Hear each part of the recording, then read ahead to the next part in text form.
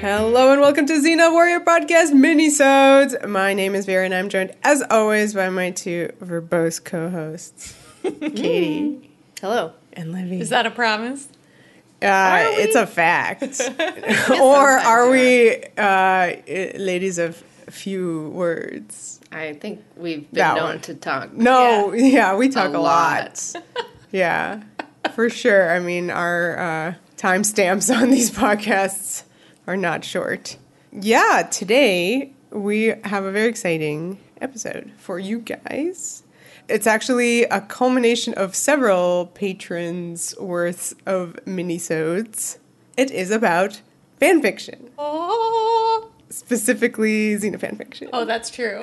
But we, just fanfiction for us. We're and talking what about it all means. fan fiction Ever. throughout time. Yeah. I think we Buckle get up. verbose on that. Yeah, there you go. So Liv, why don't you read us some of these prompts? Yes. Okay, hang on. My computer just went to sleep. Oh. It does this. Oh, I usually read fan fiction before I go to sleep. Maybe your computer was reading Its some own fanfiction. My computer has read a lot of fan fiction. Okay, so we have 4 questions, all related to fanfic. So we're going to try to, this is like the umbrella under which all of your questions live. We will try to cover all of them. They're all different, which I think is impressive. So first we have from Robin, a deeper dive into the world of Xena fanfic. I like this one because it's implying that our first dive wasn't deep enough. When did we? I think Throughout we just in discussed. I think we kind of tackled each genre of Xena fanfic as it came up. So we talked about Ubers for Xena Scrolls. We talked about Conqueror fic for Armageddon Now. Here and there, it has cropped up. Yes. Yeah, because when I was certain we had talked about it, and I went through our archive being like, I'm going to listen to that one. The and I fanfic just couldn't episode find. Yeah, I couldn't find. I was like, I swear we did one. No. It's like, no. No, we haven't. That's why so many people want this. Yeah. Because it's very popular. Yes. We've alluded to it. We've kind of wetted people's whistles. What is that video? It's Wetted weird. whistle. Yeah, it sounds like something in a fanfic. Okay, so our second fanfic question is from Shelby. How fanfic changed how the show was perceived and how it affected the way the cast and crew viewed and interacted with the fans. Intriguing. We will get to that, Shelby. These are good. Okay. Third question from Way of Friendship. The fanfic works of Vivian Darkbloom, or, more generally, the phenomenon of the novel-length Xena fanfiction on the history of fandom. Okay. Wow. They get long. They are indeed They're long. like Game of Thrones. And I mean, we can talk about how that came to be, from my own stint in fan fiction. Yeah. I know how that happens. Okay. Okay, and then finally, our fourth question from Ellie. What are your thoughts on the disparity between femslash and other kinds of fanfic? On a recent ep of Fansplaining, a podcast you can listen to that isn't ours, they talked about reader resistance to femslash that features messy women and or aggression between the pairing. Except they noted in Xena Gabrielle fandom. So Xena Gabs is the exception to that rule. Any theories on what makes Xena Gabs immune to this, if you agree that this is an issue? Okay. Intriguing. Okay. Oh, there's a lot to talk Good. about. Oh, we'll be here all day. Oh, boy. All right. Let's get verbose, guys. Yeah. So, fan fiction. Oh no! When you just say fan fiction, I'm scared. It's a big topic, but I think we have some nice questions to break it down for us. Should we talk about us and fan fiction? I think that's a good place to start. Yeah, Yes. let's talk about us and fan fiction. Let's do it. Yeah, we have all written some. I think we all have various degrees. I'm embarrassed by mine. It's okay. You don't have to. Yeah, you don't have to link people if you don't want to. And what was I saying? Yeah, I think we all interact with it kind of differently, and we all like different things about it. And I think that will come up when we talk about the different genres of xenofic and how fanfic writers like relate to the show and to Xena writing fic. So, yeah. Who wants to start? Do you want to start since you brought it up? Oh. Or should we end on you? Well, I've always, so like, I think I want to say like off the top, like one thing about like me in fandom is that like I've only written a few fics. Like I haven't, there's so many people who are They're like good. so prolific, and I think for a lot of people, and I think maybe, I don't know, I have no data to back this up, but I think a majority of people in online fandom kind of experience fandom with fanfic being one of the like number one things that kind of take up like what you do when you participate in fandom. We've talked about fanviding before, and I think me and Vera specifically kind of are more like fanvidders. I make a lot of vids and fan mixes, and like fic I don't read as much. I think when I'm like really, really super obsessed with something, I will start diving in to the fic universe. Sometimes you're fortunate and it's something like Xena where it's like, oh my god. There's like, I find Xena actually overwhelming. I don't even know where to start sometimes, especially when you just first get in, you're like, what to do. And then sometimes you have like teeny tiny little fandom and you go through the 15 fics on AO3 and then you're done. So that's like me. That was like me in Deadwood with like... And I bet they were Jane all and Joni. great. They were pretty good, yeah. Yeah. And so like, yeah, there's no, you don't have to like wade through stuff with like a small fic. And then I think I've been very vocal on this podcast about like tropes and things that I like. So like I'll usually be very attracted to like a hurt comfort fic or this or that. And like I think it's interesting to look at what like OTPs and like what fandoms you do actually read fic for. Like so for me, I think it's usually something where like the source doesn't have like all the stuff that you want from the source. Mm-hmm. So I will be very honest, Xena listeners. The show itself for me is very fulfilling. So I did not seek out a lot of Xena fic. So like the fic that I've read has kind of mostly been for research for the podcast, and then like leading up to doing this one. So like I have read fic like throughout the last 4 or 5 years of watching Xena, but I think that like the show itself being one giant fanfic that I'm sure we'll talk about, it was like kind of like I'm like, all right, it hits all the buttons. You get all that sweet like comfort. Yeah. So unless kids cover your ears. I hope my parents aren't listening. Unless you were reading like an NC-17 fic or something, that's like not in the show. Yeah. So maybe you want that sometimes. But like right now I'm like really I'm doing a lot of like Star Trek, as we've kind of mentioned, and like for ships on there that it's kind of like you're watching the older shows and it's not really a lot of stuff. So like you get that's when I'm kind of more into fic, when you just want like more of something that's like not so much there, which I think is a lot of what fanfic is. I think I've touched upon what people are doing with fanfic. Though they're also doing many other things. Oh yes, totally. So that's like kind of me. Okay. It's not my number one thing in fandom, and like I need very specific things to want to read it, and then I have to be like really, really, really, really, really obsessed with the thing to then kind of go looking for stuff. Yeah. I'll go next because we should definitely end on Liv, who is our fanficker of the bunch. But for me, and I mean, I'm already like apologizing, but I'm like the worst about fanfic, I think. Well, Vera doesn't read. Well, that's too. Just like Xena, I don't know how, guys. There's a reason you love that joke. Yes, that's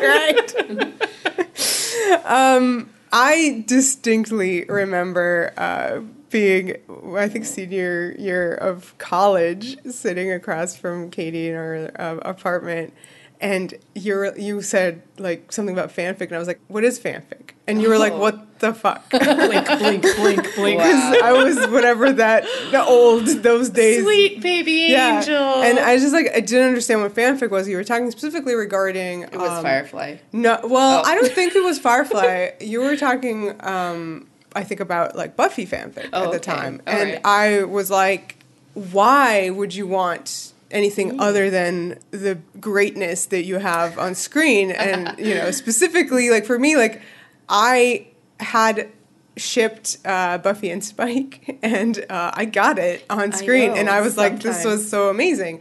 And so therefore, like, I guess I just didn't, like, every possible crazy dramatic thing that you could think of, like, happened on that show. And then, you know, like similar other shows like Farscape that we were like really into at that point. Just really these crazy dramatic shows were giving me the things that I wanted. And plus we were like in school for like stories, you know, like film school. So like I was like, okay, a script, that's like your fic. You write it and then they put it as an episode. It basically is. And so therefore, like, I was like, I don't understand why you would write something else, because like everything that's on screen, that's like that's what you worship. That's what you worship. And so, like, I don't get it. So it took me a really long time to kind of, like, even switch that off in my brain. I went into, like, a little sort of memory spiral by visiting my live journal and seeing the things that I had, like, put in my memories of, like, the fic. It was very well organized by fandom, I have to say. I mean, I clearly read some. But it's just, it's hard for me to, like, seek it out. And the things I do seek out are the things that are, like, not there. And, like, there's a reason why the number one thing that was, for me, as far as fic bookmarked was Doctor Who, because like you want grown-up shit on a television show for children, and so therefore it was like I got it then. I think I honestly feel like I got it then. So as far as like the Xena stuff, yeah, like I mean, I remember like back when we started, there were a lot of fic recs kind of immediately, and Mitch, one of our listeners, kind of pointed me towards like Vivian Darkbloom, and I did read a couple of those things, and I did treat it like, because they were so long, like I did treat it like a book, so it felt normal to me, like being on the subway on my commute, like reading my novel. I put some on my Kindle at one point. Yeah, it was on my iPad, so that was good, but like I don't seek out like the fic unless like something really kind of happens, because like the latest one that like a feeling kind of happens in you, I think, where you're like, I need to it's go like a compulsion. further.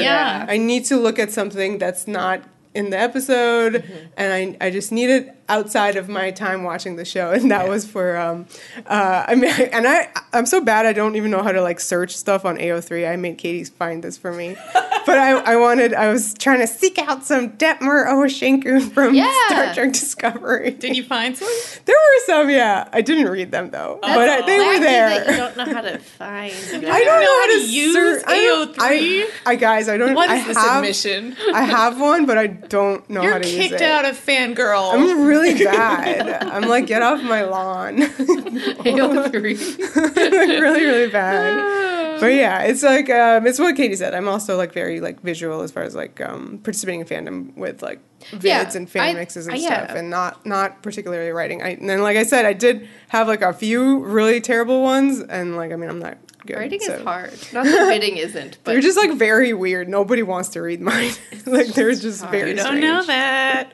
I don't know. I don't know. I guess vidding. This is interesting that you said that, because I'm like, I don't feel the same way. Maybe putting a vid out there that I do like words. I feel like I'm like, oh, words, scary, bad. People won't like. They will. And your fics are good, Katie. I feel like that's carrying some baggage from school. School was very words based. That's true. Yeah. But I liked you were that judged. stuff. They sent me to like the writing camp thing. Oh well, whatever. Yeah, I had some writing camps. Anyway, yeah. So yeah, I guess of the three of us, I'm the fic writer, the text-based fandom participator. I have not made any vids. I have only written stuff for fandom. But, yeah, your computer literally can't make a vid. Yeah, and it goes to sleep after it reads it. Yeah. So, but I mean, I wouldn't say I'm a seasoned fanfic writer, though maybe other people would disagree and laugh at me for thinking I'm not. I've written 3 fics or something total. Yeah, but how long are they? You're not counting Star Wars. That's true.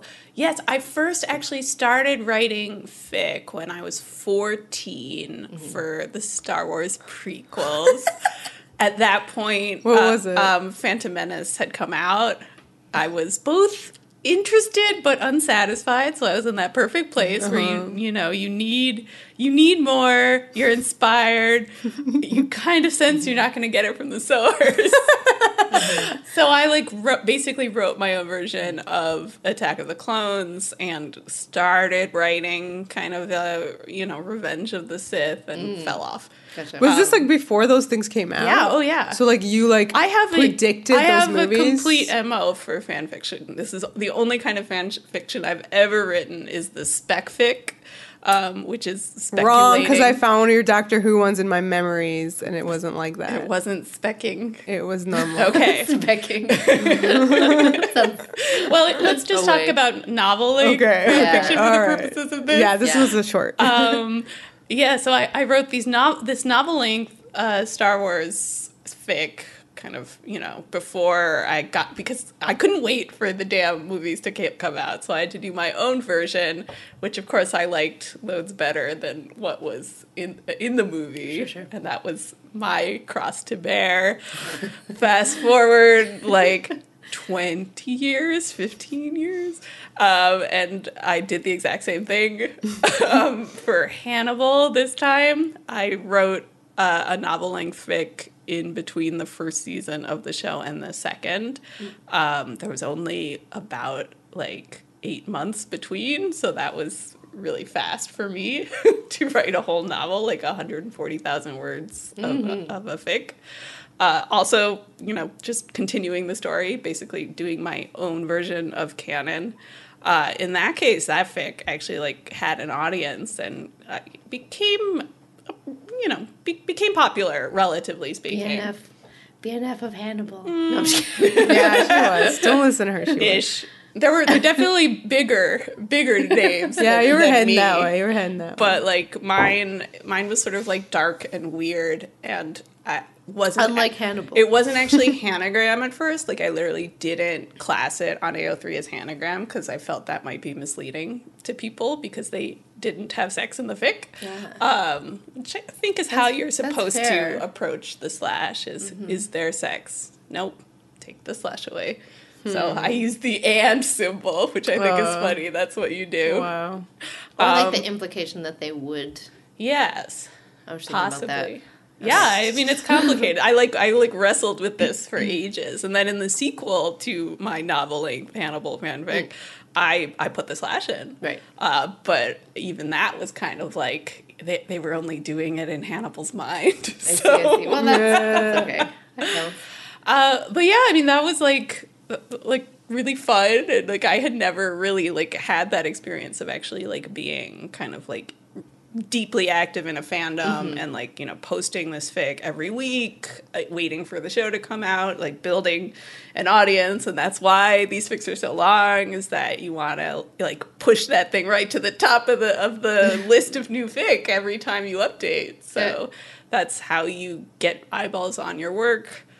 So if you can come up with new things for the characters to do, new hurt comfort scenarios, nice. Yes. People are gonna be clicking. So yeah, that's so you're assuming that you did not have the same audience for your Star Wars fics. Oh, as my Hannibal fic? Yeah, you think that, but someone out there is my favorite fic is. I've made my Star Wars fics kind of hard to find. So someone downloaded I'm sure that people thing did read them. It. I posted them on message boards, which is how some of these Xena fics we're going to be discussing came to be, and that. Yeah, it is. That was really fun, though impossible to find chapters. Scrolling through all the posts looking for, here's a new chapter of my fic. This reminds me of Tumblr when people start posting on Tumblr. Yeah. It just gets lost. I am the same, with the old Yahoo groups and things. That's what I did with the Buffy stuff in high school. Mm-hmm. And a lot of Xenofic is lost to time, which... is bad and good, maybe. I don't know.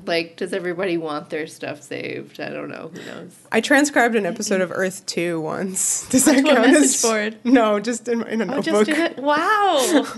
I mean, I think that's the same instinct. Is this kind of, I want to be in the world of the show. How do I do really that? Good episode. Yeah. I was very secretive about my Star Wars fic. I would like... Well, now everyone knows. I didn't tell like anybody, in my family that I was doing this, and like I once again was updating very regularly. I think there like every few days. Whoa. I was in high school. I had nothing better to do. And like we went on vacation, and I had to come up with reasons for going to the internet cafe. Oh, that's so funny! God, gotta keep up the big. No breaks allowed. No breaks allowed. That's funny. That's really funny. Well, someone was very grateful for that update. I'm sure. That's what you should think about. Yeah. All right, so Xena Fic, should we get into that part now? Xena Fic is so much. So the first question was kind of about like just deep dive into just the world of Xena Fic. Yeah, deeper dive. Which kind of also wraps into the idea of the question from Shelby about how the show treated fic. Yeah. What is fan fiction? Why is fan fiction? Well, it seems like if we're just going on, like, what was Xena fanfic when it first started getting written, which, would be like 1995, because it does seem like people are writing it right away.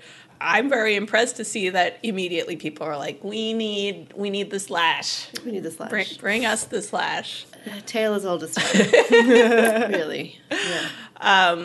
But possibly unique to Xena Fic is that rather than call it slash, they call it alt. Alt. Yeah. Yeah. One of my favorite things about Xena is that it was kind of like off in its own world, doing its own thing. It's not that other fandoms didn't have the same stuff, but Xena was kind of coming up with its own vocabulary and kind of just like building its own rules and words and things for like what it was up to, which is just really cool, I think, because it's fanfic. We're not gonna sit here and deep dive all the way back to what is fanfic, like everything before 1700 is Bible fanfiction, and then people doing art, and then la-di-da, and then Dickens and people waiting on stories and things and etc. through time, and then exactly. There's that whole thing. That's not what this is. You can go read an article. But, I think, like, it's not that long between, like, the kind of modern concept of fanfic that I think we're aware of, which probably is Star Trek, the original series, and Xena. There really is not, like, that much, 20-something years in between. So it's not that long. You just get the internet really appearing, which I think is what, like, kind of changes everything and kind of changes everything about how people involved in the show, like, interact with it. So like, I think, like, there's a good article on Whoosh you can read that's kind of like a history of how Xena Fic kind of started appearing and things like that. And like we were kind of saying, people were posting on listservs and email groups and da-da-da-da-da. Yeah. And then I believe it's Kim Taborn in the article was kind of saying, like, these fics are just, you can't find them again, just much like you were saying. Into the ether. It's just gone. So, like, the thing I think that kind of happened at that time was, like, people were like, we need to put these in a place. So then I think we started getting a few, is archive the right word?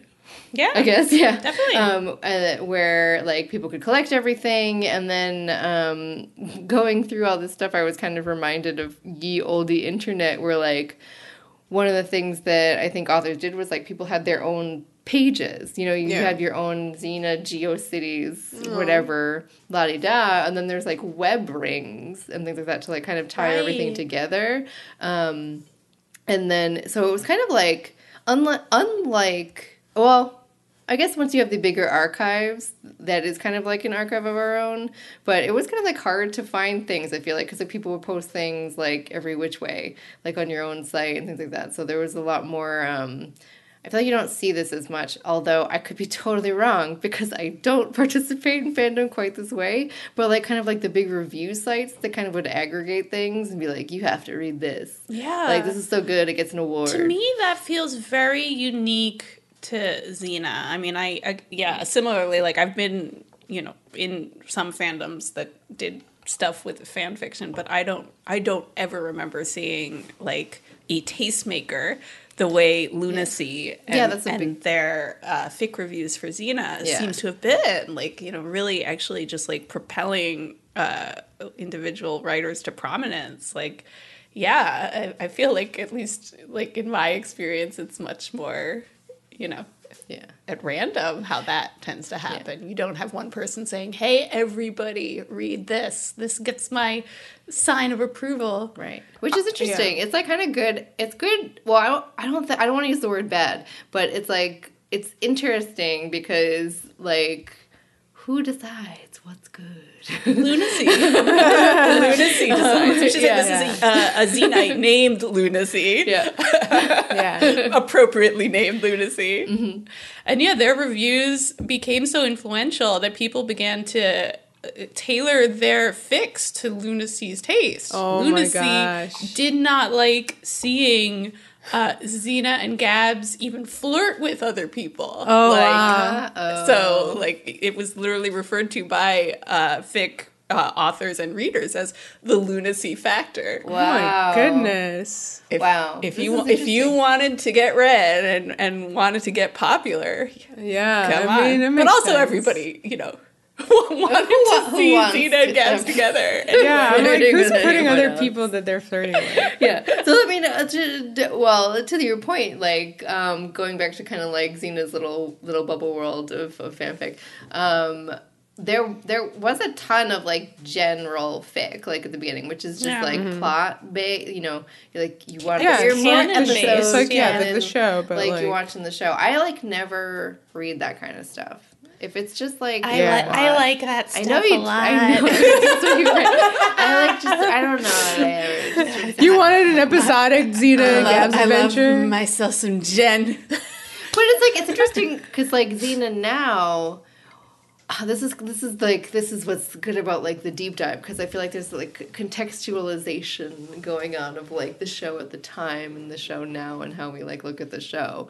Yeah. But like when you're looking at, you know, 1996, 97, 98, like, you know, seasons 1, 2, 3, and like really early, like, so the people who were out there writing slash, like it's femslash, it's, you know, it's in the show. It's in the show, but it's not, you know. And we're talking about the late 90s, so it's like every single fic has to have this humongous disclaimer on it that if I saw today, I would be like, what the fuck? But like in 1997, you get these huge disclaimers like, this story features 2 women in a romantic relationship. If you don't like it, do not read it, fuck right off. You know, like, but if you saw that today, it's so I was big, like, that you know, warning. just the concept that you have to put this warning, like, oh no, there's gays in this, look out. If you don't like it, run away. Well, to be fair, so there's a lot alt, of... So you had to have but to me, alt... it's the show. I know. Yeah, I think it's really funny that it stands for alternative, and you're like, alternative to what? Well, I think it reflects like much like the show started. They were, you know, we're gonna make them straight, of course. And then it's like, never mind. And these terms, you know, clearly evolved very early. Even, you know, we've talked about how subtext is main text. You know, subtext as a term was invented when the show seemed like they might not actually make good on this stuff. Yeah. Like, it is really interesting to read the really early fic where, you know, people are just invested, not even in Xena and Gabrielle having sex, but just Xena respecting Gabrielle. You know, it's that early in the story that people are like, I just want people to see Gabrielle as her equal. You know? But at that point, she's like this little ridiculous little schmo baby. That's the journey. Yeah. But yeah, I find that interesting in the categorizations of early Xena, that you have general means it's all fine, this is the show light, and then alt is where, you know, you're going to find your romance and your lesbian relationships and things, and it's like, whoa. That's the show. And then it was very, very early on as well that, like, the other bigger category in Xenafic appeared after the Xena Scrolls aired, which we definitely touched on in our Xena Scrolls episode, which is the Uber fic genre, which I was interested to learn once again in. And there was an article on Whoosh that I already mentioned that was like the history of fic, but then on Lunacy's aforementioned site, there's an addendum to this article that says some of the stuff in that article was incorrect about the origin of Ubers. And I must point out, according to this addendum, that the sort of idea of this kind of alternate version of the characters did seem to have its origin on Hercules. Boo. Or with Hercules fandom. Like in those episodes that are set in modern day LA. No. Not even that. I think it's like before the Xena Scrolls aired, but Xena and Gabrielle exist as characters because Xena is on. There was an Uber-esque story or stories with Hercules, Aeolus, Xena, and Gabrielle in a Uber-esque setting that is like in the fandom of Hercules. I see. Not Xena. So it doesn't count. Her fandom. I do think it's really interesting and telling that there's so much debate about who wrote the first Uber. It shows just how big that subgenre became. Right. And just how, like, studied it was. Like, that's what really strikes me, is that, like, basically from the minute people started writing these fics, I think the kind of the BNFs of the fandom looked at it and said, wow, this is special. You know, we have this thing that no one else is doing in fandom, and we need to sort of chronicle it, figure it out. And it seems like there were even debates about, like, you know, what counts as Uber and what doesn't, like, really. Yeah, what does, like, do you know any of that? Because I was just thinking about, like, a lot of my fanfic stuff is, like, from the heyday of LiveJournal and, like, with the fandoms that were on at the time, so pardon these crazy flashbacks, but, like, Stargate Atlantis had a really huge, like, slash pairing, like, two dudes. McShep, and I like was like, why is this so popular? And I so I clicked it or whatever, and it was like one of them was like a fic about how Shepard and McKay are ice cubes in an ice cube tray, and it's like they're particularly cracky in that fandom. Like, ice and then there was another one where there were socks melt into each other. They probably do. There's another one where there were Sexy. socks. Like it was just like all sorts of these crazy things, and I was like, does that count as an Uber?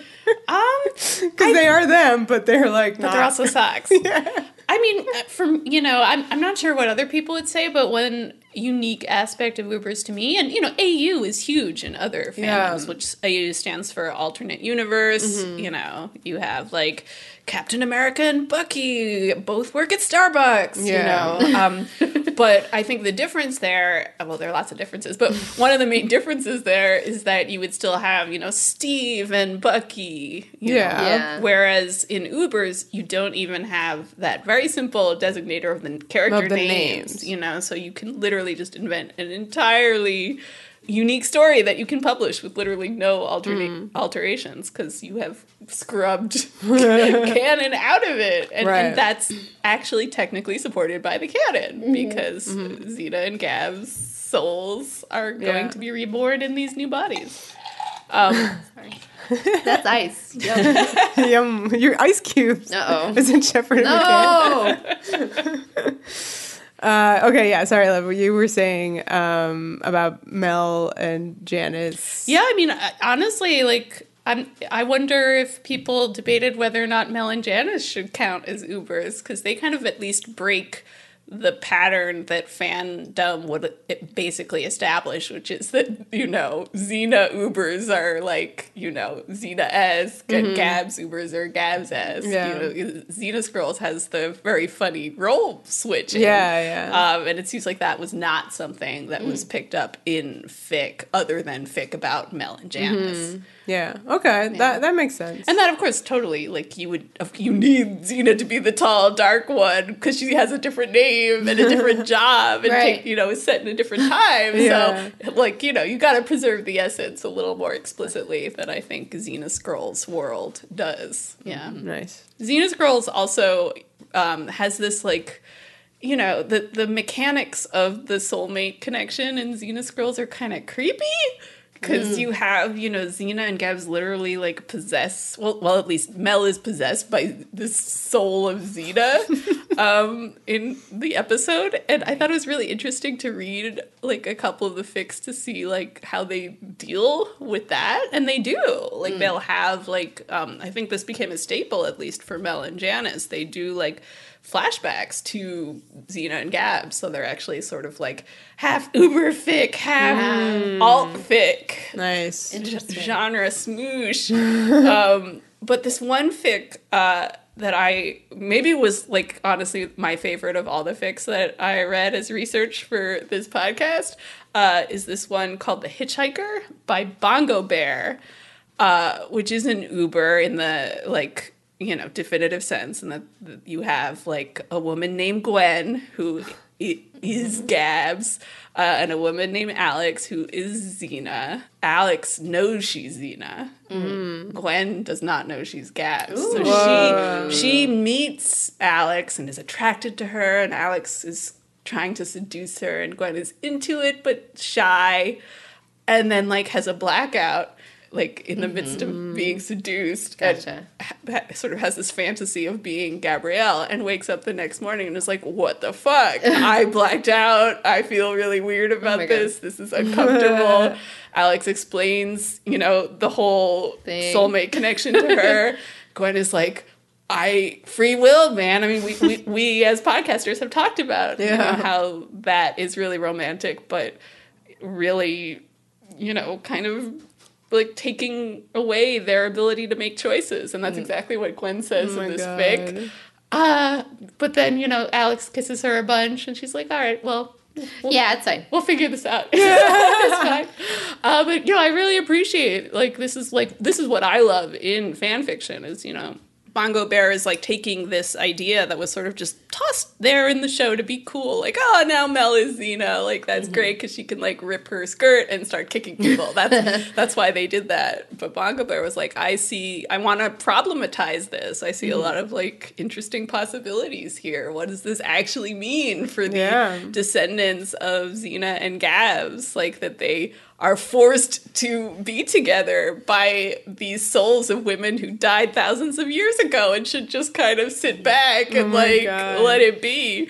I really was, like, into that fic. That's my kind of Uber. All right. And that like begs the question of, like, Xena Scrolls kind of is the first thing that brings up this kind of connection very early on in the show, and, like, fandom takes off from there with them being soulmates, and you have, like, huge, one of the most popular series, I think, throughout the run of the show was Missy Good's, like, soulmate series, which is, like, all the, like, it totally surrounds their being connected.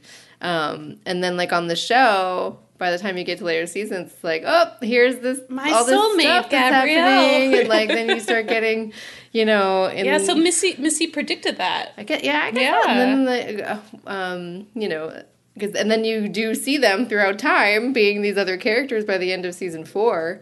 That kind of, like, starts that, and, like, fic had already been doing that. So it's like, I think we'll never precisely know. We'll never know, like, what fanfics were read by not the cast and crew and writers of the show. I feel like, unless they have name checked them somewhere. Yeah, as we know that they have read. Know, Steve Sears must have read Missy Good. Missy Good, yeah.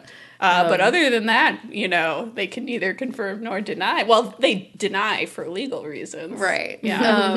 But at the same time, it's like, they're on message boards and, they're like interacting with the fandom. So like there is this like very intense, I think, cross-pollination between the fandom and Xena, the show. Like if there was now fandom writing all this fanfic, what would the later seasons look like?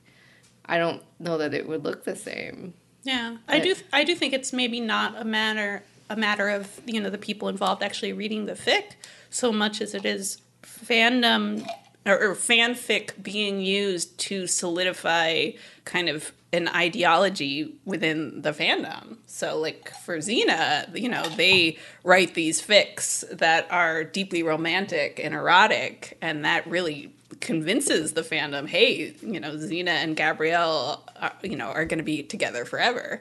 And if that is what the fandom says these characters are, that definitely gets back to the creators. So yeah, I generally am skeptical that creators are like reading people's fics, in part just because I don't want them to read mine. So and that everybody has like personal. But why don't you? Like, why is it a problem if, like, Brian Fuller reads your fic?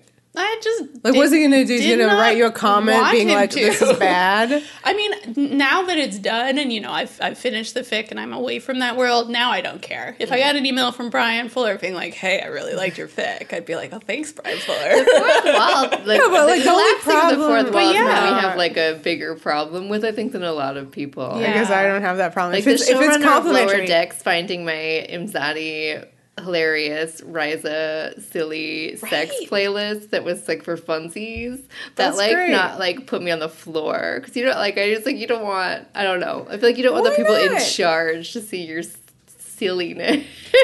I think for me, yeah, it is a kind of like I felt I couldn't like write that stuff and create that stuff if there was even a chance that the people you were writing it. You were like writing it because you were like, my story's better than what I'm seeing. Yeah. Therefore, your confidence is like huge. It's coming from this place of exclusion. Like, I'm this fan watching the pictures on my TV. I don't have a say in where this show goes. But you should. On my computer, which reads fan fiction. You should have, you think fans should have a say where the show goes? I think that based on our participating in the Ashes to Ashes fandom, where we had come up exactly with where we wanted the show to go. And it did not go they were on those message boards, and they took it opposite that. It was personal. Yeah. Okay. But no, back to your point, Liv, I think that it's like, if you got like a letter from Brian Fuller, right, being like, "Wow, your fic's so great," Brian Fuller, write me.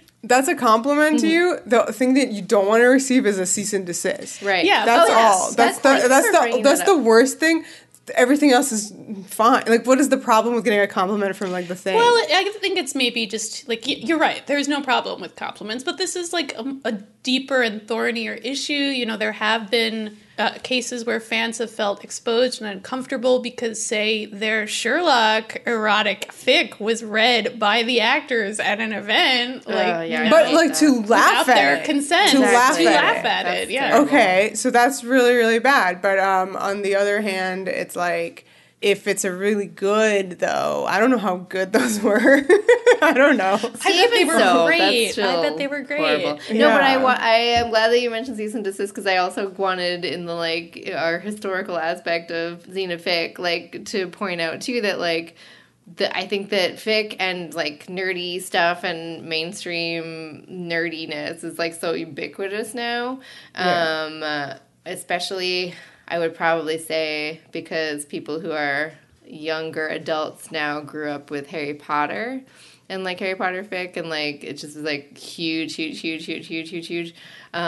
we can talk about that stuff too. Where like up until, I mean, people are still doing it, but my point is that I think at this time it was like so much scarier to put something on the internet because fair use, people didn't really understand. Like, you would get cease and desists from, you know, the networks and things like that. So it was just an interesting time to, I think, be like putting stuff online, because you had to then also keep putting like, this is for fun, please.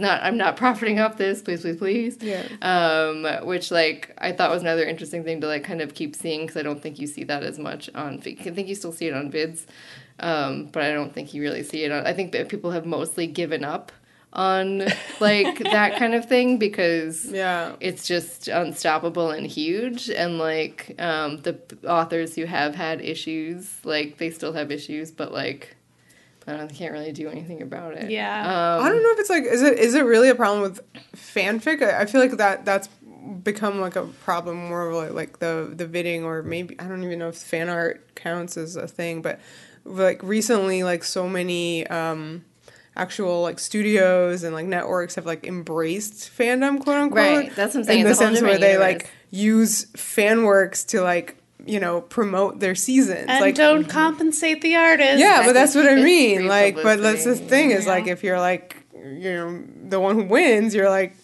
hey, look at me. Hey. My poster is used for season 4 of The Vampire Diaries. I mean, it's a little bit of a Pandora's box when the fourth wall falls away, which is why I like keeping it up. Yeah. But I kind of brought it up just to the credit of the Xena showrunners and writers and stuff, that they loved it. I feel like that it was like wholeheartedly embraced to the point where fic writers were hired like to spruce up the show, like and we know her stuff was really like, good. You know, Diana Gabaldon and George R. R. Martin running around being like, please don't write fan fiction. Yeah, but it's frustrating. There's a famous Game of Thrones fanfic. And Rice, too, Oh my god. There's a famous Game of Thrones fanfic that like finishes the books for Gurm.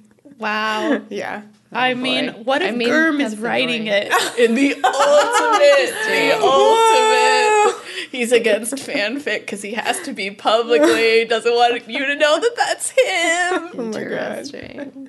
But yeah, I just like all these things that I kind of forgot about from like high school and like this time period where it was just like really like all the disclaimers and all of this stuff, that it is really interesting how much Xena fandom influenced like the show itself in that direction. I feel like we haven't really we've kind of talked about it for like ourselves, but with the show itself, there were, like in any fandom, I think there was a lot of fic that just started coming out in season 3 and beyond, just where people were like really dissatisfied with everything that was going on. Yeah, so that was a rough period.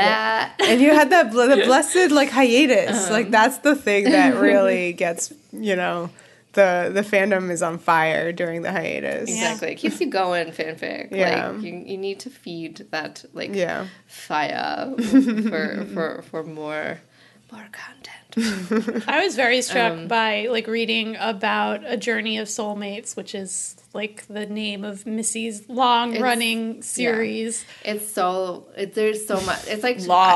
These are not the correct numbers, but it's, like, kind of true. It's, like, there's, like, 20 different stories, maybe, in the series, and then, like, each story has, like... anywhere from like 10 to 30 chapters each that are all, each chapter is really long. It's like, it's not even like this is a novel. This is like, this is several novels. Yeah, it's gotta be like 1,000,000 words. Yeah. It's gotta be. Yeah. So Missy started writing right after The Quest came out, which in terms of timing is pretty great. That's right when I think, you know, the subtexting audience must have had a massive surge, because anyone who didn't pick up on it prior to that kiss may have finally noticed. Yeah. So then you have Missy writing her very long, plotty, romantic stories, which aren't like openly explicit. She kind of like fades to black on the sex scenes, which I was surprised, because I feel like these days, like in contemporary fandom, not a lot of the sexy stories are the ones that are the most popular. So it's interesting that in the late 90s, early 2000s, Missy's work was kind of like read by the most people, because that kind of covered all the bases. Exactly. Like if you wanted, if you didn't like want to read that, it wasn't there. Yeah. Yeah. So I was very struck by... There's still, like... I've read half of the Soulmate series, and it's got, like, really nice, like, scenes like that. And then, then you do go, it's fade to black. No. Katie wanted more. Hey! But, I really liked what I read. Yeah. Did you get to the story that kind of was Missy's version of the Rift? Did I? I don't know. Like, I'm not sure. Tell me more about that. I'm not sure. Darkness Falls. No, which I didn't Missy get that far. wrote, after season 3, is a reaction to season 3. I thought that was so fascinating that, like, a lot of people were saying, as you just said, Katie, like, as the show kind of got darker and more difficult, like, people found this refuge in fanfic, and even people would, like, literally rage quit the show, continued to participate in fandom, reading fic, and I think Missy's stories, became even more popular because people saw them as an alternative to canon. Here, this was their happy place, was soulmates.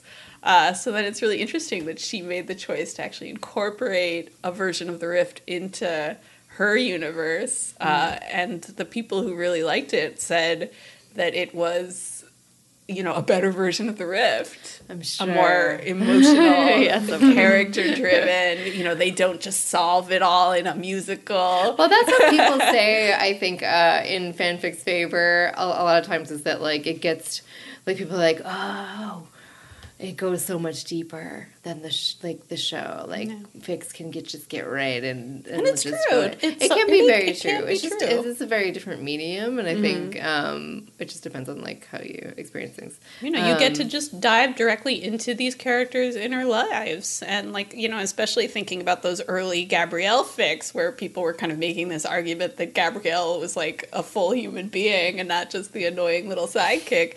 Like, that's actually really important, that you can, like, show Gabrielle's thoughts, and you're like, oh wow, so that's what that wacky little redhead is thinking. I think for me, like, that when I start, people are gonna hate me saying this, maybe, I don't, but I don't care. I think that, like, I think it can be a little bit, I think because it's me and Vera kind of true, like what you said before about, like, kind of taking longer to kind of reconcile your relationship with canon. Yeah, maybe is the way to say it. But, like, I feel like you saw people, like, complaining about the show and the characterizations on the show because you get so used to reading lots of fic and the way the characters are in the fic, especially, like, over the hiatus and things like that. Yeah, that, like, you don't think that the show is doing it right anymore. Yeah. I can't really say either. But, like, I always come from a place where, like, the show is doing what the show is doing. Yeah, but that's, like, a thing. That's a huge thing with multiple television series that we know. Yeah. Where, like, fandom sort of, like, overtakes the canon and people want only the fic versions of the things and not the actual canon. Which is interesting. I've been there. So, yeah, I mean, that is kind of my experience that I was alluding to earlier with my Hannibal fics is I wrote this version of the show in the middle of the show airing. And then when the show did come back, I wasn't satisfied. I had literally written the fics. You did that to yourself. You did that to yourself, yeah. You did. It's not like I was so conscious of it. I wrote a whole essay about it, which I guess I could link to on my Tumblr, called On Building Sandcastles. Like, the metaphor being that I had built this giant sandcastle mansion to live in, waiting for the show to come back, and then the giant waves of the show came and knocked down my castle. But I refused to let it be knocked down and just lived in that damn thing for the rest. We're making happy. It's like partly that's the whole thing with fandom anyway, is that mostly trying to do these things for fun, right? Yeah. So I saw an interesting quote from these two authors writing on Whoosh for Whoosh's second all fanfic issue. That's how popular fanfic was in Xena fandom. Whoosh had to do 2 issues just covering essays related to fanfic. So this particular essay is about Vivian Darkbloom, who you may recall one of our questions was about this particular author. Vivian Darkbloom, one of her big fics is a Mel Janice series that starts with a fic called All the Colors of the World. So these two authors, who are named Nancy Amazon and Ewok, are writing about Mel and Janice in All the Colors of the World. They say Xena and Gabrielle are present in the fic only inasmuch as the shadows of their past lives are cast upon their descendants. This shadow, the weight of a past not even their own, sins of the past, anyone, is one of the main themes of Darkbloom's Mel and Janice series. Someone a little more academic than myself might decide here that this was a good spot to throw in a discussion of how a bard who decides to write uber fan fiction has a similar shadow to contend with. The themes, concerns, traditions, and formula, okay, so I mean the cliches, of the television show, I'm going to add here, the canon, the anti-hero, the redeeming power of love, the psychotic blonde with a grudge, have to be fitted into the story somewhere. And somehow, if you're going to dare call it Uber Xena fanfiction, how do you do that? To juggle all these bits and pieces which demand to be addressed and still manage to tell your own story. Now, there is something I bet Janice and Mel could sympathize with entirely.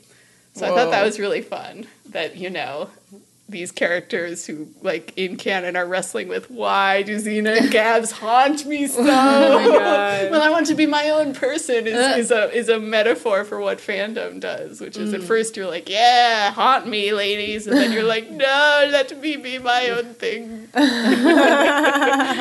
So is this my way of transitioning into talking about Vivian Darkbloom? Yeah.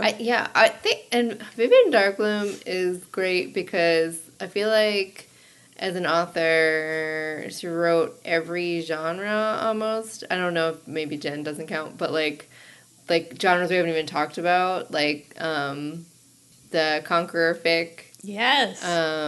Wrote Ubers, wrote alt. What am I missing? I think those Jen? are the probably Jen. some The big Jen. ones.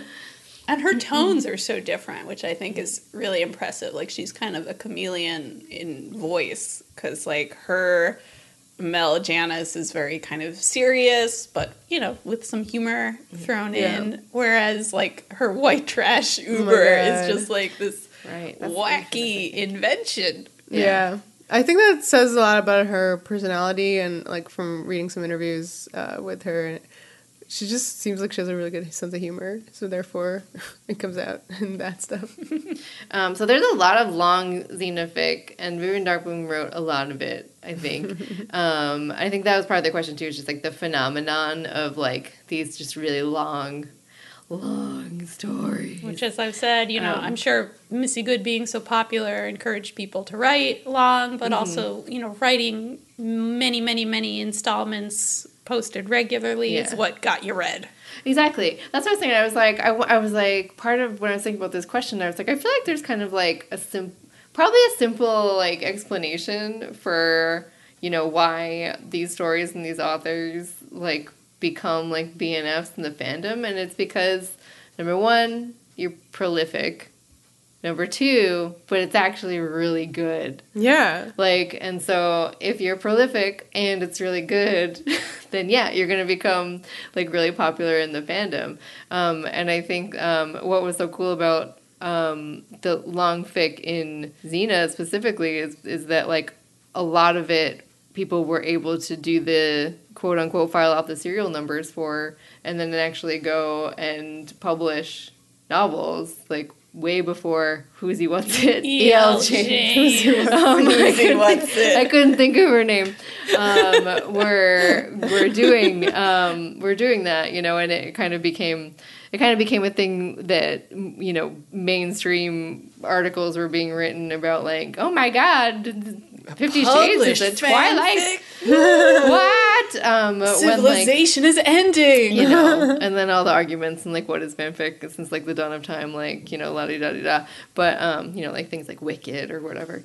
But Xenafic, like, these long stories could just be, like, there's a lot of lesbian fic, a lot of published professional lesbian stories that are literally xenoprofic, which is like really, really fun, I think. So yeah, it's a fun game to sort of like look at what's been published in like the, you know, late 90s or 2000s or whatever and be like, is it Xena? Is it? Tall, dark-haired one, short, blonde one. Yeah. But it's like I wonder like what makes people, I mean, you write long fics, like I really like to read one-shots just because I feel like I don't know, my headspace, like, I just want to read something before bed and it's over. And, like, that's kind of, like, mostly how I, like, read fic, so it's, like, interesting and really cool that, like, so many people, like, just write these really long, intricate stories. And obviously, like, you love to write and you're really good at it and you're going to, like, hook people, much like the television show itself. Yeah, like, it goes back to, you know, aforementioned. Yeah, if you're good at it, right, as, like, a reader... Yeah, you find one and you start reading it, and if it's good, you'll want to continue, and right? You can subscribe on AO3, and then like what?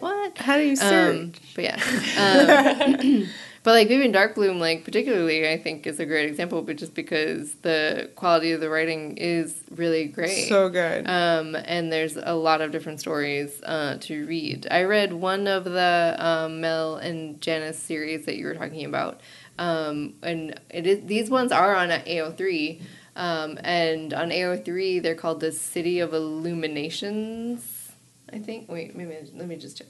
City of Illumination series, and the one that I really loved in it was called Venezia, and it is so cool, but it's like really up my alley because it's like based on Don't Look Now, which is a weird, creepy 70s horror movie starring Donald Sutherland set in Venice.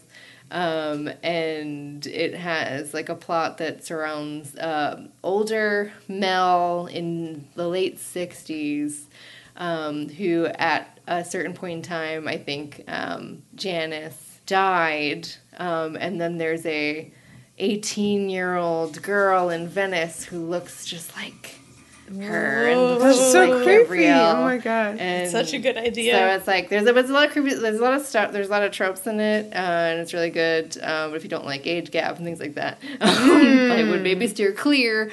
But I really enjoyed that one of hers. That's the one that she's. It's by Vivian, quote, Mambo Italiano Darkbloom. Is it? Yeah.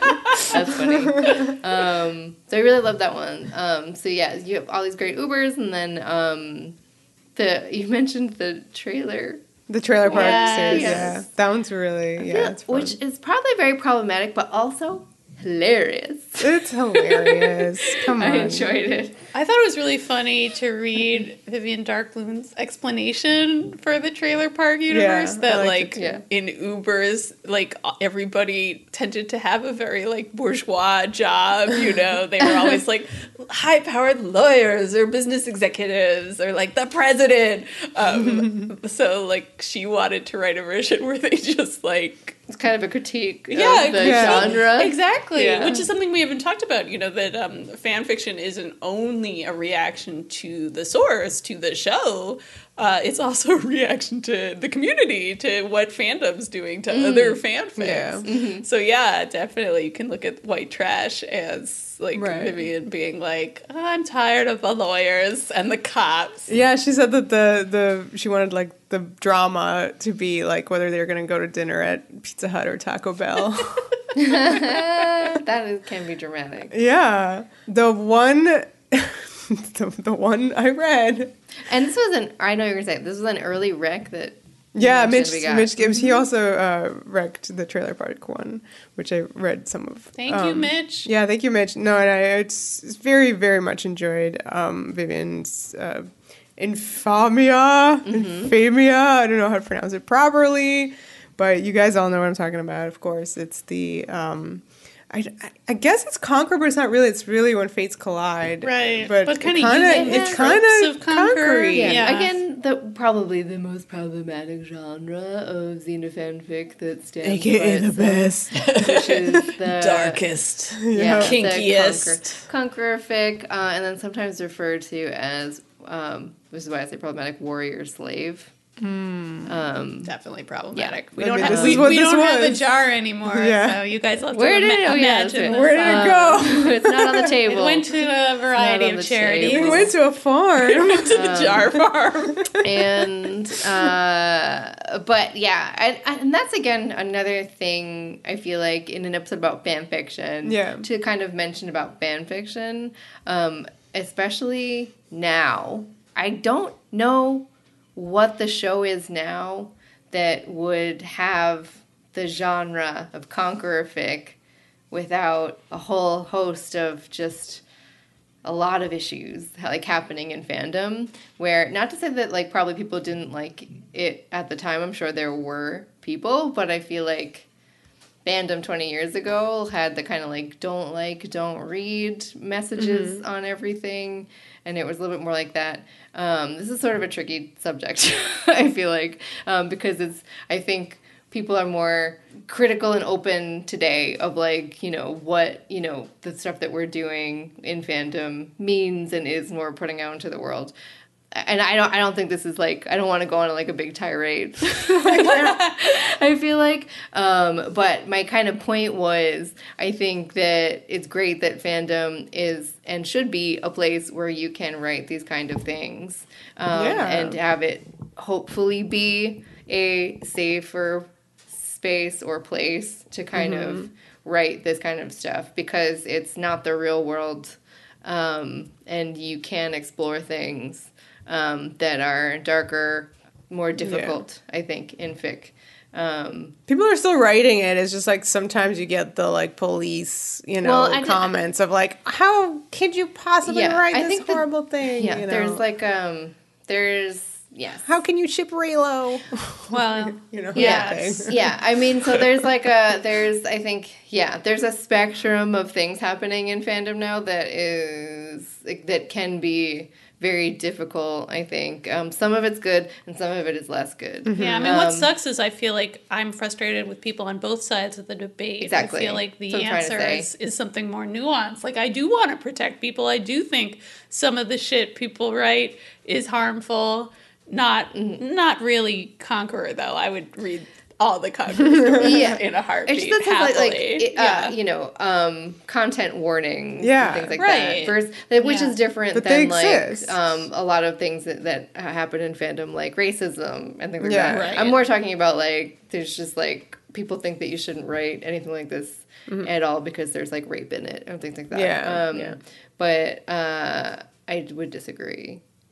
Well, Infamia is very good. It is. Yeah, not to digress too much. It's like 20 parts, and I read it obviously like all finished, and in fact, Vivian like posted. I don't think I took that, but like I read on my iPad, but she did include like a Kindle version of it and like that's awesome. An EPUB. That's very thoughtful. So like that's very useful and like literally like I read like a novel.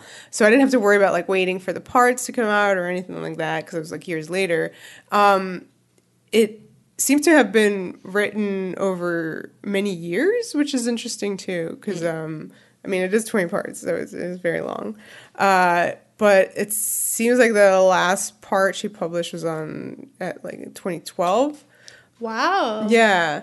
I was like, okay, so when I was reading it, I think we were watching Spartacus at that point. So to me, it was all like, oh my God, this is just like right from my brain. I'm like watching Lucy do this, and now here she is doing this. Fun.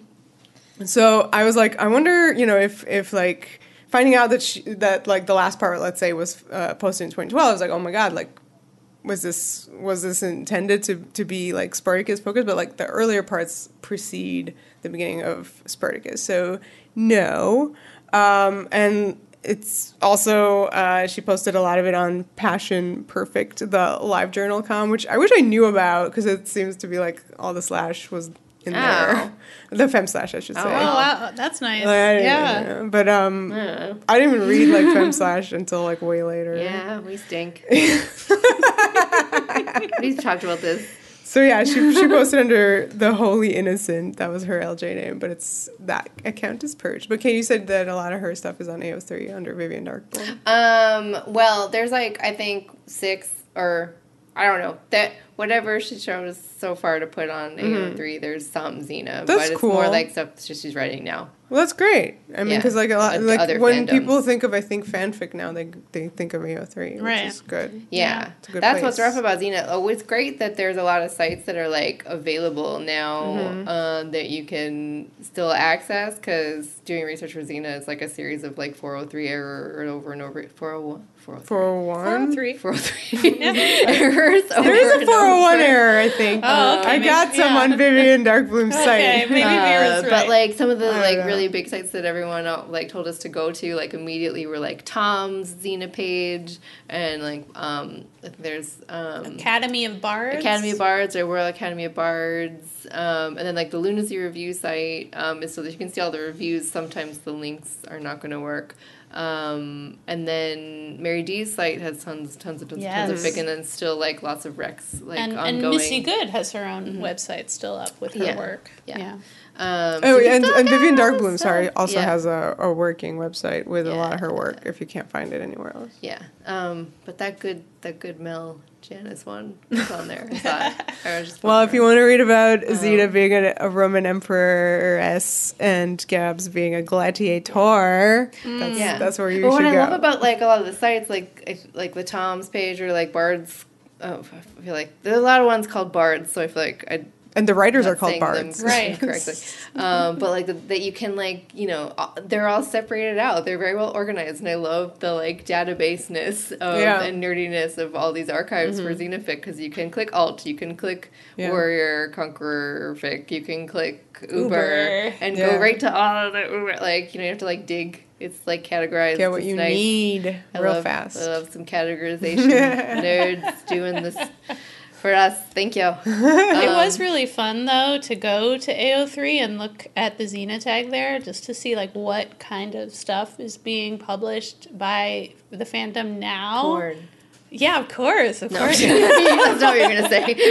well, I was just struck, I was half expecting it to be very similar in mode to these 20-year-old stories that you can find at Tom's or at Mary D's site. Instead, you find the 20-year-olds writing what? Yeah, I mean, I was actually very struck that like on the first page of the Xena tag, like I was immediately seeing very familiar to me fanfic tropes like a megaverse. I say with a cringe. If you don't know what a megaverse is, I'm not going to tell you. You're just going to have to live in ignorance. You're saying just FYI, Omegaverse. Omegaverse. Not a megaverse. Not a I did hear a megaverse. Yeah, that's what I heard so too. But just to clarify. I quickly understood. Yes. Oh boy. Or like, Xena is a mermaid that washes up on shore and Gabrielle finds her. For some reason, I love it. This is huge in fanfic right now. Wow, mermaids. Big. Okay, cool. Interesting. So yeah, I was like, okay, yeah, all the things you kind of see everywhere else now have kind of filtered into the Xena fics. I think I gotta read me some of that mermaid thing. Get that hot mermaid action. When we say coffee shop AU, I mean that was like 10 years ago, that's right? Now it's mermaid fic. Keep up. Yeah, mostly Omegaverse. Is that thanks to Teen Wolf? I think Teen Wolf, like, we are going to go there now, are we? I think Teen Wolf made it big, but it started in Supernatural for sure. Oh, right. Keep forgetting Supernatural exists forever. Supernatural is wonderful. It's a gift. It keeps on giving. I didn't realize it was surprising to me to see Omegaverse in a femslash ship. Like I did not know that happened. How does that work? I guess I'm glad to see it. I didn't click. I admit, so I can't report back. Yeah. No, but fic is for, everybody. Yeah. That's fun. I like that. AO3 has more one-shots, I think, than the oldie fanfic, maybe. I mean, that's why I always go on AO3, because it's easier for me to get, to read it, to find, because you can, filter by, one chapter only, please. Oh my God. Offended. I like a drabble. Either. 100 words, please. Thanks. Sometimes those can really hit. Yeah. Vivian Darkbloom had participated in an LJ SVU 100-word drabble challenge. Nice. FYI. I do think AO3 has changed things a bit because, it used to be that if you wrote a one-shot, there was a huge probability that people wouldn't see it. It would just, disappear. Yeah, whereas AO3, because of how archived it is and the filtering options, you can have one-shots that will find their audience. So I think that's part of why format has diversified a lot in fandom. People are more willing to go short now than they might have been in the time of Xena. Yeah, that makes more sense for why there's so much longer stories and ongoing stories. Should we talk about Ellie's question? Oh, yeah. So the question about femslash and why is it not so popular? That's not what it said specifically. Answer, it has women. Yeah. I mean, can you read I will reread Ellie's question. What are your thoughts on the disparity between femslash and other kinds of fanfic? On a recent ep of Fansplaining, they talked about reader resistance to femslash that features messy women. And or aggression between the pairing. Except they noted in Xena Gabrielle fandom. Any theories on what makes Xena Gabs immune to this, if you agree that this is true? I mean, starting with the first question, which I do think we've touched on before, why is femslash not as popular as male slash? And I think the answer is they're women. Misogyny. Internalized misogyny. I think there are a lot of it's a much more complicated. Yeah, and also as fandom nowadays is huge because it's not as niche as it was a while ago. I feel like with Xena, the fandom is a majority of queer people. So you are and then the main ship is Xena Gabs, they are the main stars of the show, and you don't see that on other shows in other media. I am hard pressed now to name other shows where it's just two female leads, and you can have the femslash. Right. So I but they all do. The ones that exist all have huge devoted fandoms for a reason. Exactly, and this is not. This is, again, not based... I'm sure there are studies, and then people can correct me at this point in time, and, this is just based on, experience going through fandom life. But, I do feel there are a majority of more, female-identifying writers in fanfic than there are male writers. I just feel like a lot of women, even queer women, write men... way more than they do women, and it just stems from, I think, just the lack of great female characters. I do think, and, It's really, it's really not internalized misogyny. Maybe it's just not, misogyny. It's just regular. The regular garden variety in Hollywood and in the places where media is created. Yeah, and I think anybody who is straight seems to be, for some reason, wants to write two men together. Yeah. Because of just being more attracted to men. But that could be based on nothing. I think it's based on fact. My own just that's fact. There from previous conversations about this, in various fandom circles, people have said that why they prefer to write men or read slash fanfic is because it's easier to completely destroy male characters versus a woman that's bad for them versus you can have Dean and whoever on Supernatural be super fucked up in your fic because that's fine, that's a man, but if you do the same thing to a female character, that's bad. Yeah, there is always just this huge problem in fandom of pushing female characters to the side for the slash, yeah, of course. But there's not like the reverse. But I think that's also due to like the lack of being able to do it with female characters. Right. Like the first thing that came into my head was like, you know, Steve Bucky, who we already mentioned, you know, and of course, like, the main heterosexual canon, like, ship in there is Peggy and Steve. I'm thinking about the movies. I don't know anything about the comics. Oh, my God. But, like, who did you ship Peggy with?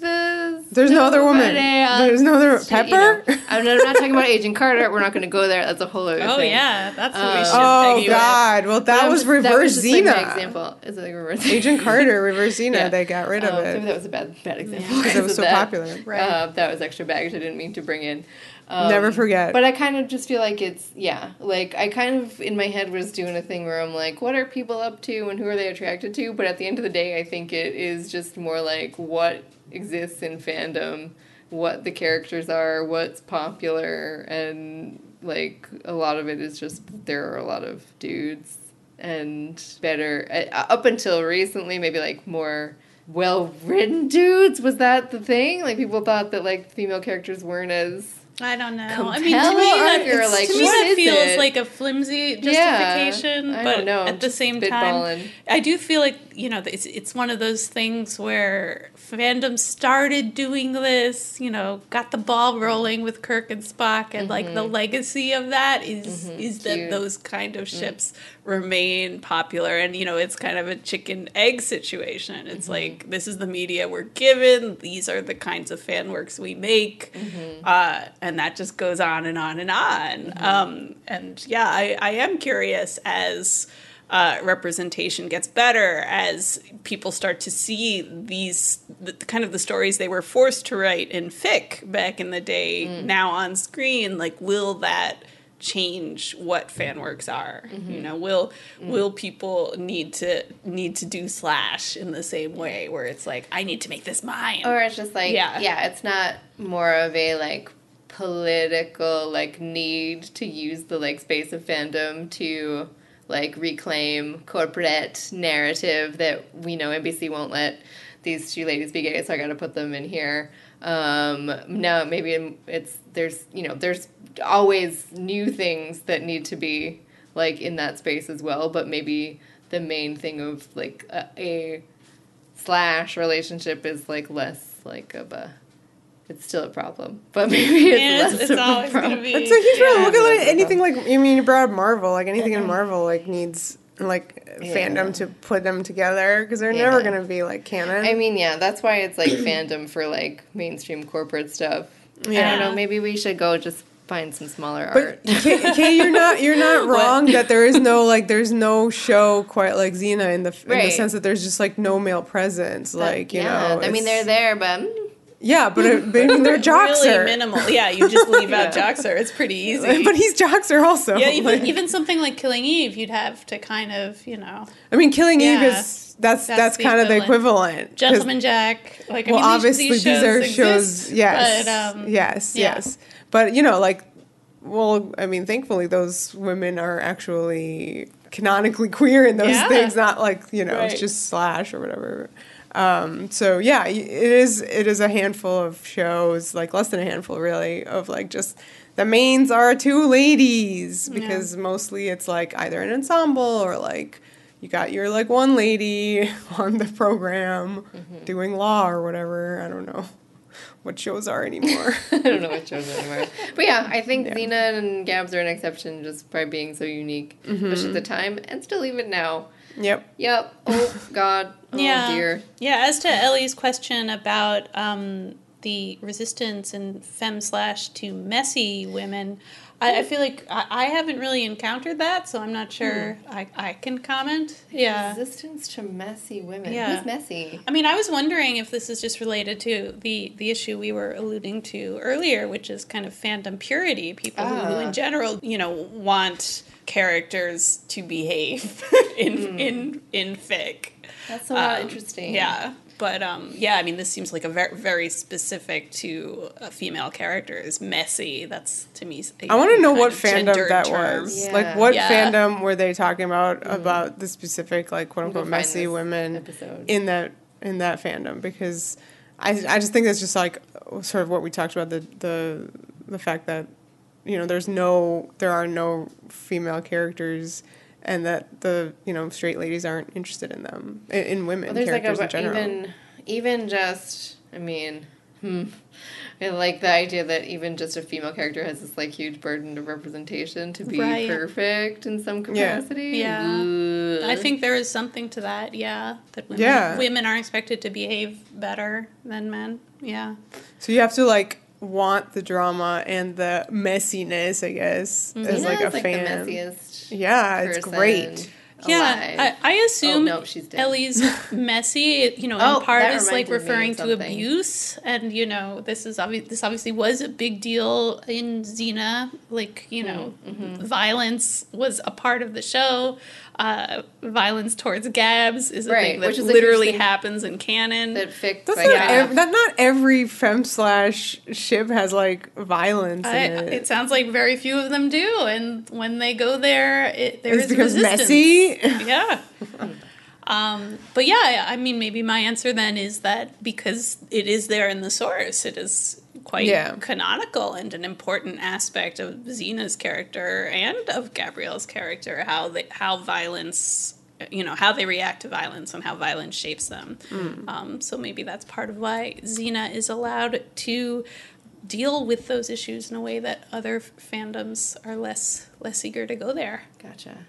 That we hadn't mentioned this one word that comes up a lot with fic that you just reminded me of when I was like, Xena's the messiest person alive, and then I was like, oh no, she's dead. But that we probably touched upon it a little bit, but I don't think anybody ever said the word fix it. I don't think we can talk about Xena fic without talking about fix-its, and I think they started with the messiness that was season 3 and the violence that started creeping in and the rift, and people like really, really, really rallied against that. And so I think there was a lot of fic that was trying to like really get to either the bottom of it or ignore it, or, you know, a combination of both, everything in between. And then the other big fix-it, this is I think, another genre of Xena fanfic, is the like post-fin finale fix-it. Like that there is so much of that it kind of constitutes its own category. And it reminds me again, like, just to go personal again, of like fix-its. I never, because of the way I relate to canon, for the most part, I'm like the worst. Why am I in fandom?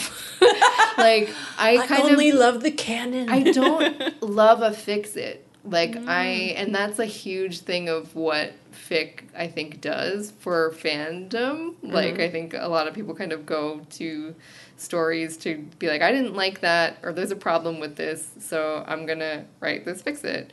And, like, I don't know if I've ever, like, hated something. Well, you mentioned Ashes Ashes, but I never went to read fic for it. I've never, like, gone and been like, oh, this occurrence has made me so mad that I must read a story that is going to, like, heal my emotions. But I absolutely understand the desire and need to do that, especially for something like A Friend in Need. I'm absolutely not denying that, like, that was very helpful, and I think probably cathartic and fantastic for a lot of people to have that. So, like, fandom is a great space to kind of do that stuff and work out that stuff and fix things in canon. I think for me, like, I'm more interested in, like, whoa, this thing a lot of people hated, like, or that didn't like, or that made them mad or sad or whatever. Like, that's almost like the fic that I kind of want to go read more. Yeah. Like, I want to read something that's, like, it's not changing this, but it's, like, and I think I do that with vids. I think I did that with, like, my Lost Sky vid, which is a Xena vid, for the finale, basically. It's not saying the finale is bad. That wasn't my intention, or anything like that. It's just sort of like my way of going like, ooh, what is this? I want to live in this moment for longer. Yeah. So it's a kind of like fix-its are interesting. Slow it. Yeah, I guess a fix-it in the sense that, like, I was like, here's some stuff that's missing. I'm gonna try and put it like this, and that's my way of like doing it. But I don't want to change. Yeah. We vidded that. We did like that American Horror Story Coven vid that was like that's technically a fix-it in the sense that it like showed a thing that wasn't like explained in the canon. That was just like a really straightforward femslash vid for like a non-canon ship. And it didn't actually fix the like horrible death that occurred. Yeah, but it fixed the explanation of some stuff. Canon ended up fixing that death though. Yeah, it did. Thanks, American Horror Story Apocalypse. I wanted to jump into like randomly wreck a fic since you brought it up. One of the fics that I read, because I only reread some, but it really stuck with me to this day. It's a Battlestar Galactica fic for the finale, which I didn't really have a problem with, and I never understood that it was a fic until like later, where I read it in the notes, and I was like, oh, offended about it, but whatever. It's so great. It has like a title. The name of this story is Your Name, by Becca Torre, who's an incredible vidder as well. But yeah, if you're interested in revisiting some Battlestar Galactica feels, go for it.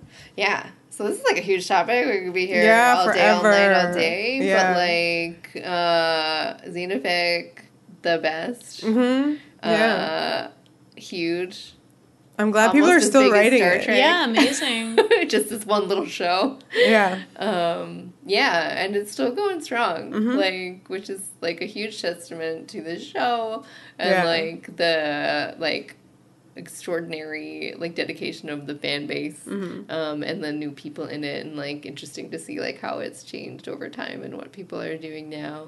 Yeah, no more alt and gen. I think the line is gone. It was interesting in that article that we mentioned, the history of the fic article. There was like a graph of like how many fics were posted like per month and like per year or whatever, and like what category it was, and it was like at first like the gen, and then like the one, alt one, and then like slowly you saw the numbers like switch, and then it became like less gen and just like alt. Yeah. Yeah, I mean, that's what happens when fandom gets going. It was really cool. It was really, really cool. The birth of the fandom. Great fandom, excellent writers, words for days, great showrunners who were cool with it, who let it literally influence the show to the point where you got fic writers on the show. The whole show itself was a giant fan fiction. We didn't even talk about how Gabs is writing the whole show like a big giant fan fiction. Right. Well, I think we did talk about that back in Xena Scrolls. Yeah. Which is like a whole thing unto itself, where like the fans are literally in it in the show. So yeah, it's a whole circular, cool, fun thing. And obviously just like an amazing world that lends itself so well to all these different stories. Hopefully we answered all your questions, because they're like big, huge topics. They're big. And like we can't name check every fic out there because there's so many, and a lot of them are so good. But yeah, send us more of your recs. Go read the ones that we've mentioned. Yeah. And thank you so much for your patronage. Woohoo! Yes, thank you. Yeah. I guess we're done. Yeah. We were verbose enough. Any more comments? Nah, we're good. We're good. Follow us on all the stuff and things, guys. We are on the internet, xenowarriorpodcast.com. You can find everything there that you'd like. We are on Apple Podcasts, so you can subscribe and rate and leave reviews. You can listen wherever you're already listening.